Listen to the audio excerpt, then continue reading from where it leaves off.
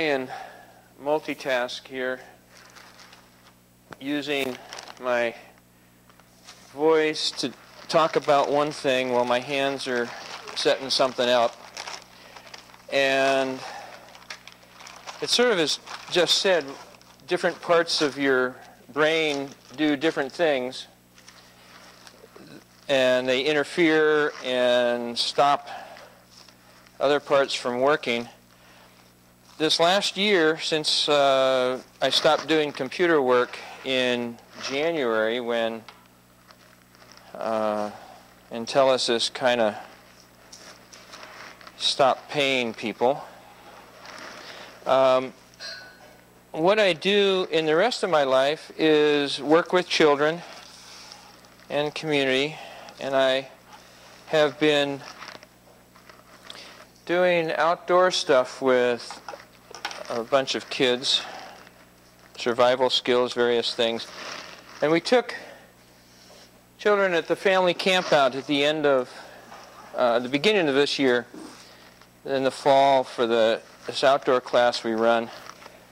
And we took them through, or set up what we call a string walk, just a cord off through the woods, through all kinds of hazards, underneath trees, bushes, around things. And this is after dark, lead them up there blindfolded and put their hand on the string and say, "We'll meet you at the other end." And they just have to go along that string, following it and paying attention, and see if they can do it. Ideally, they won't make much noise while they do it too, but they do. And so they're going along there blindfolded, and they get to the end, and almost to the end there's about this much of a drop into a hole. There are leaves and stuff, but they slide over it and go through and around. The parents, meanwhile, that had seen us, the other teacher and I set this up, were aghast at, what, you're sending them through something like that? You know, how can you do that? They're going to not like it. It's going to be horrible. Well, it turns out the parents were wrong, and we were right. They loved it. But then, after they went through, they said, "Well, why did we have to have a blindfold on? Why couldn't we just go through?" And okay, try going through it without the blindfold. And they did. And they found it to be much harder without the blindfold on. The reason is that without the blindfold, they were trying to, let's see, and where's the goodie to plug me in to the video? Oh, here, never mind. Without the blindfold, they were trying to use their eyes after dark to see everything. And they were ignoring is it that one? They were ignoring the other inputs, their ears, sort of body proprioception of noticing that there's a tree right next to you because of how it reflects the sound and the heat. And let's see, there's a setting here that I can see it on my screen too. Is that the one? Yes. So by limiting their eyesight, by limiting their realization that they could not use their eyes, they had to use everything else, they did a better job of getting through this maze, following the string after dark.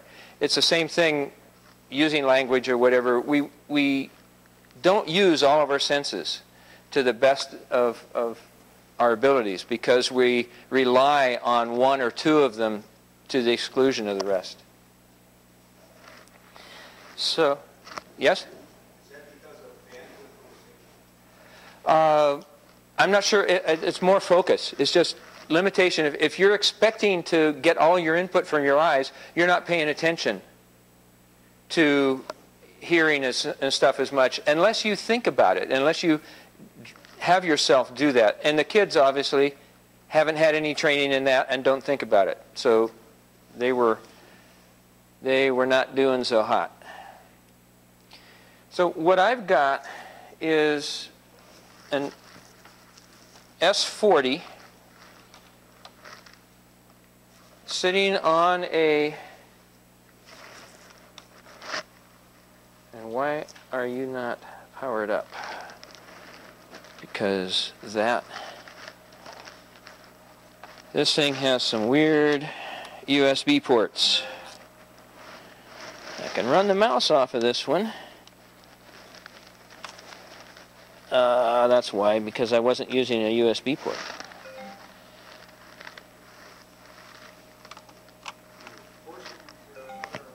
Yes. So I've got an S40 board, and on it I've got E4th. I don't have E4th on the S40 board. I have E4th in a file that's going to be loaded onto the S40 board.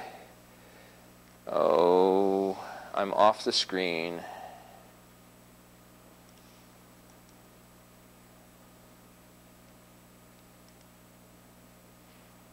No.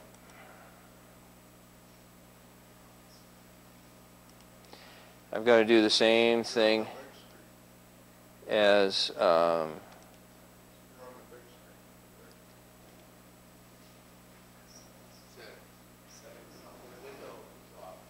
yeah, it's not getting everything.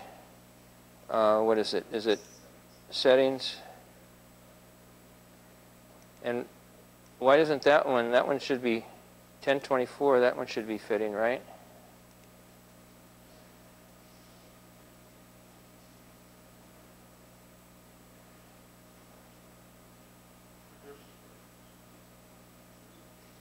I do not understand. That's got that.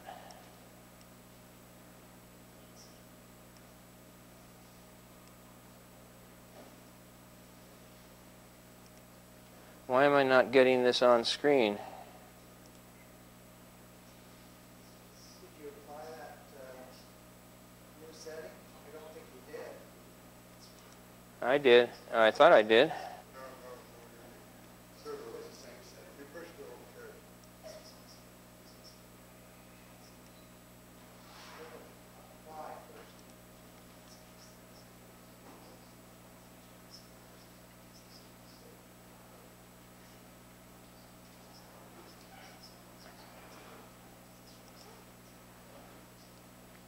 So where is it?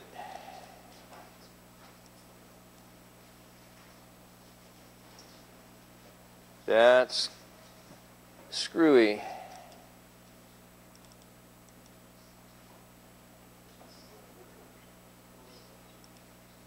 Yay! Okay. Now it works because of where the screen wants to be. Don't need too much of this, so we'll...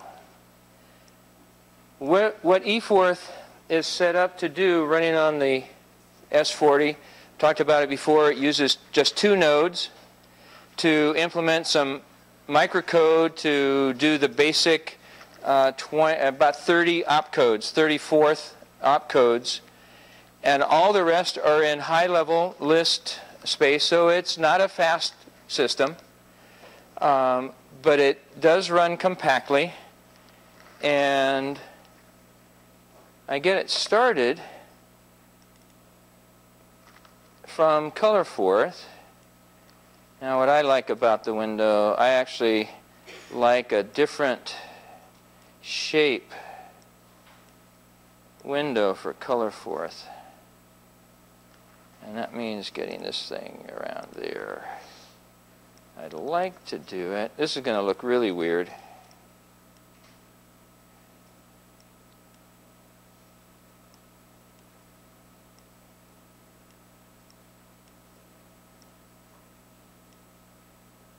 to have both of them on the screen at the same time. And for my eyes at home, I've set up the cursor to be a big one so that it's pretty obvious.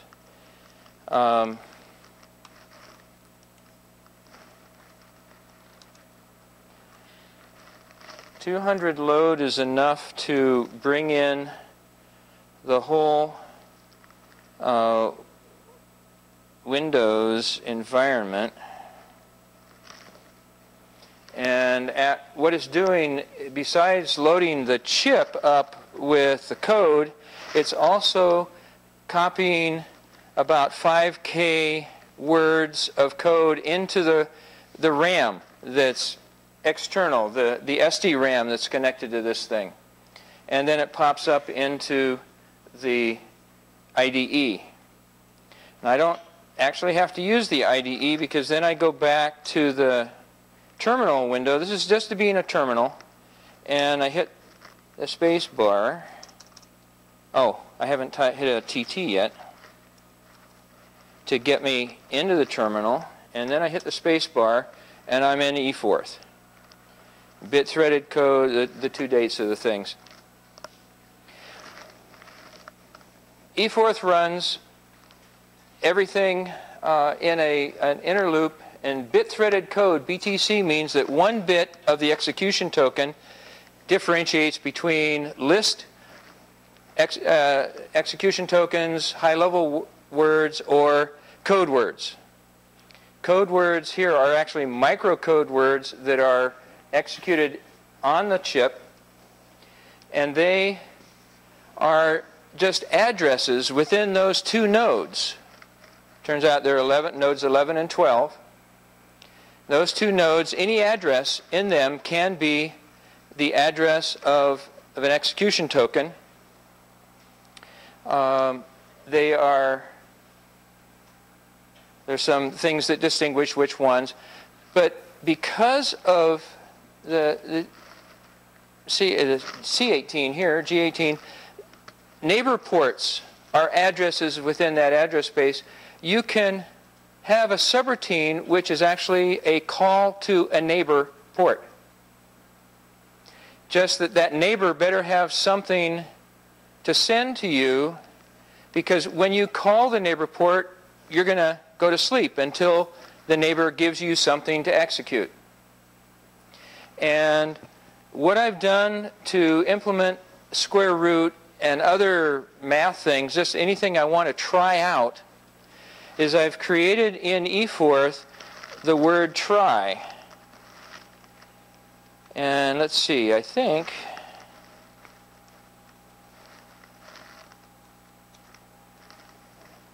and so it here is just stack down, drop, and I think that's about it. It's a call to stack down, which is to the neighbor port. That's a label that I have for the neighbor port. And I'm not sure why I have the drop, or whether that's even part of it. The list routine that Bill has is pretty straightforward. And let me look at the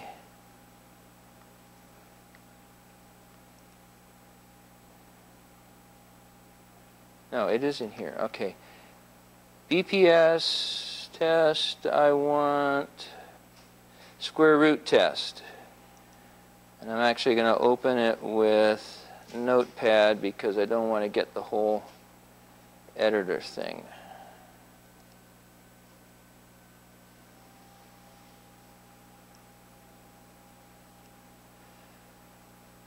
So this set of test words starts out with some library words that are in E4th that have do loop, add do loop and stuff to E4th. And then some colors, so we can do color stuff under Swift4th.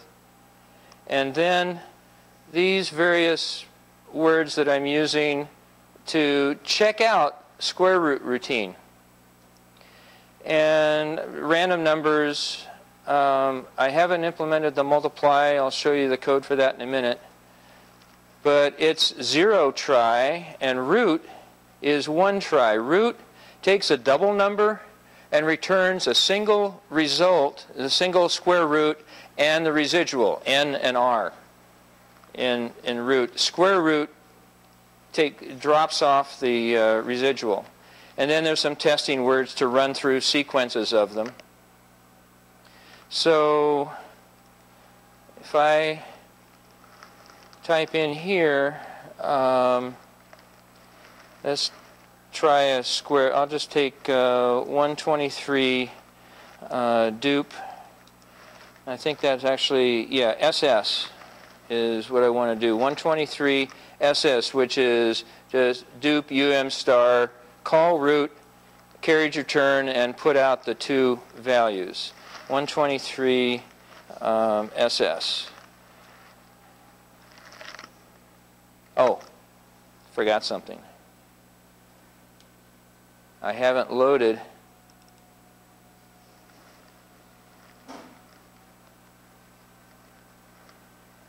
this file. Has to be loaded in. Okay, now if I say 123 SS, should get 0 1, and 123. It's done the star so that I've gotten a double number out of it, called root, and I've come back with a 0 residual and 123, just showing that the darn thing works. Okay, that code is over here.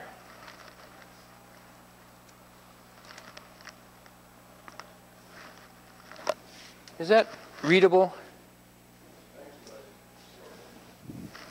It's not probably adequately readable. Let's make it, spread it back out.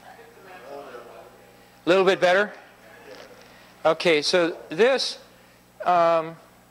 is Chuck's latest stuff with the block number showing as a background. This is with the formatting, with the blue words. If I get out of the editor, SEEB, see blue. There are the blue words. And that's what it looks like.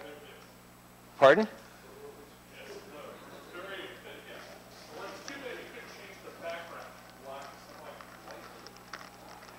Ah. And doing it back again gets rid of them.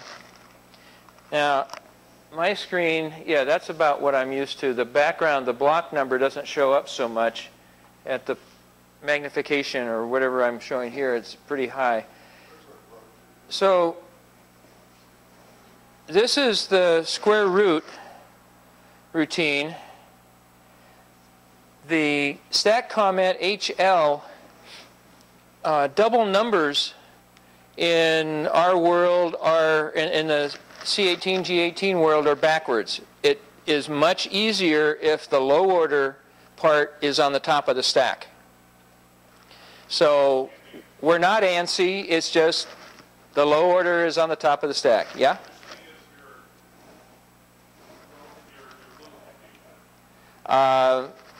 No, I do know what you're talking about, but everything's in words, you know, and these are multiple words, and the endianness of bytes and stuff doesn't really add into it. But bingo. And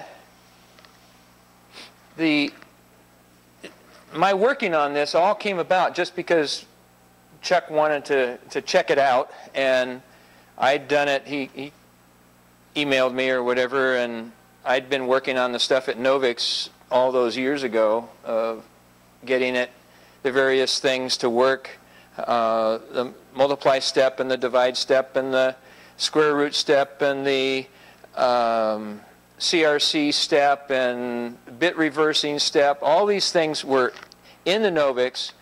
It required a whole bunch of registers, and now we're doing it in software, and I had to come up with what this was going to take. So the general algorithm for bitwise or digit-wise square root is what you do by hand if you learned it. How many learned how to do it paper and pencil square root? People did that in base 10. And the trial divisor, it turns out to be digit times 2, or the previous thing times 2 times the base. So in base 2, it is 4 times what you had before. It was pretty interesting how it all worked out. And you're shifting 2 bits at a time if you're doing it in base 2 to get, well, because you're shifting in base 10, you're shifting at two digits. You're shifting everything 2 digits. And what Chuck worked out with Novix is, you could shift one of them to the right and one of them 1 bit to the left and use the hardware that's already there to shift it 1 bit rather than having to put the hardware in to shift 2 bits. So what's happening here, I need a double 2 times. So the 2 star D is a little subroutine that is just what Jeff did. It's the same thing of filling in, but it's preserving the high order. It fills in a 1 or a 0 based on the minus if just text the high order bit of the low word because I'm shifting left, and that's going to shift in a 1 or a 0 into the high word, and we'll always shift a 0 into the low word. So the root starts out and runs through, does that, pushes those 2 values on the return stack, puts a 0 there, brings back 1, and then brings back value, puts a value on there that in the Novix was the SR register. This is the trial divisor. The initial trial divisor, well, it's really the position counter. And inside this loop, it was labeled because I've got a whole bunch of nesting of ifs and stuff, and I didn't want to do the begin and working around with that. So I checked to see whether this value has been totally shifted out or not, whether it's down to 0, and go through the loop, first creating a trial divisor over 2 times over whatever, then checking to see whether when I subtracted it, this plus down here, this is doing the minus or invert plus is an over, a swap minus effectively. And then adding in the trial divisor thing from before. And now the first simplification or first shortening optimization was, instead of putting it back to its positive sense of looking at what the real number is, I'm testing the high order bit, and now if it's a 1 bit is set, I want to do what it's supposed to do if it's 0. And that saved me. I'm doing the inverting now and creating what the next trial divisor is, XORing in the previous value of A that I used up here. Pop, doop, da da da da da. That's just to get it around so that on the in the other sense, when it's a 0, when I don't have to do a subtract, when I shouldn't do a subtract, I don't have to do anything. I do an extraneous dupe over here just to put something on the stack so the stack balances, and I can throw away this thing that I don't need anymore. Then I shift the double number back up as I've pushed the low side onto the return stack. That's happens up here and I get it out of the way, and I'm working on just the high order. I'm only doing this trial divisors subtracting 18 bits wide or 16 bits wide into the high part, and then keep shifting bits from the low part into it while I'm shifting the bit position down. I'm shifting it right and I'm shifting the other one left. Goes through and jumps back to loop to do this until this 2/ is this value that's being shifted right. The 2/ shifts it right, brings it back, and if it's completely gone, or if there is still something there, it does it. If it's completely gone, it is done down here, and it ends the restricts the residual to the right value, and it returns.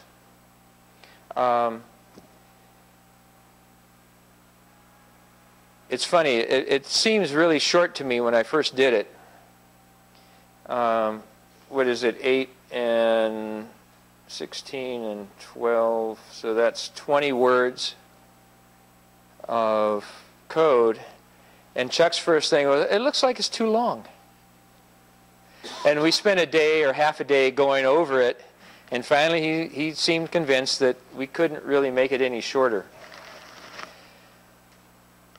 Okay, well this gets the root routine. This does it, but it doesn't have the interface to E4th. This block, or this load block, is going to be compiled into node 2. Start 2 kind of alludes to that. But this is the boot. Origin is in 0. It sets up the B register and then jumps to this then. So it's just a skipping over this. That's only because in E4th it's just ever so much more convenient, because I'm meta-compiling the microcode word addresses. And I'd love to have that just be a fixed address, and I can forget about it and never have to change it later on. But then the wrapper 252 load down here, yeah, what did I do? I got out, didn't I? So this is the block that has the wrappers for the E4th root and E4th multiply. So try, this is where it's going to jump to at boot time. So it's going to be sitting there, and it grabs this literal, inline literal, and has stored it to the B register, which is the down port, which goes into node 12. So it's always sitting there. It's gone to sleep, storing something into its port, waiting for E4th to, maybe never, but to call it with that try word. And what it sends over to be executed in node 12 is a store literal back to node 2, and then to call this pops word, which restores the E4th stack cache. I just took something, the store P+ takes something off of the internal stack and puts it down. Then it checks to see, it reads this fetch B, grabs what is being stored here and tests it. If it's non-zero, it falls through, does the root. If it's 0, it goes and does the multiply routine.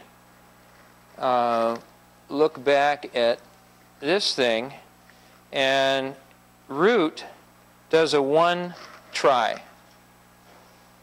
So it is forcing, when this fetch B comes back a 1, it falls through this one, and then this routine, pow. This routine is a bunch of stuff. These fetch P pluses are fetching the inline literals, and sort of documentation thing is the comment ticks here are showing what code is actually being compiled and executed as a literal. So it's going to be compiled, it's going to be executed in the neighbor. The first thing that E4 root does is send over to node 12, give me the next two things off the top of the stack. Store P+. Those are bringing the next two things into node 2. This fetch B got one of them. This fetch B got another one. It calls the root routine. And then it puts them back. Store fetch P+, fetch P+. So it's having the node 12 read two values from node 2. And then finally it does a return so that it goes back to the E4th interpreter and says, I'm finally done with that try word you sent me a long time ago. And the code that it actually executes, the store B, pop store B, they're in the wrong order on the stack in node 2, and I want to reverse the order to go back because E4th wants the high on the top because it's an ANSI system. And the color fourth, the C18 stuff, has them in the other order. So it goes back and it jumps back to try, which goes to sleep waiting for the next time the E4 sends me a query. We can do this throughout the system. We've got 4 neighbor nodes. Each of those can have as many, using this multiple, send a parameter to choose which one. This is the simplest one. It could have been a jump table. There are all sorts of things that you can use to get these routines to have more than one routine in a node that E4th that can extend its microcode and do additional things in, if it's sitting at 11 and 12 on the S40, we've got 21 and 22 and 1 and 2. We've got 4 more nodes. That's that. 256 more words of code that can be microcode within E4th. The initial 30 words that runs the kernel and the basic words takes up 2 nodes. We've got 4 more. We can do all kinds of stuff. Questions? Just 1 or 2. Yeah, well, it'll go on to Chuck. Yeah, this is done.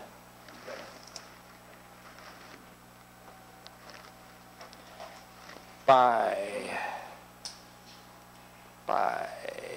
And yeah, take your video, take your audio. Ready for audio check? Or who's coming up next?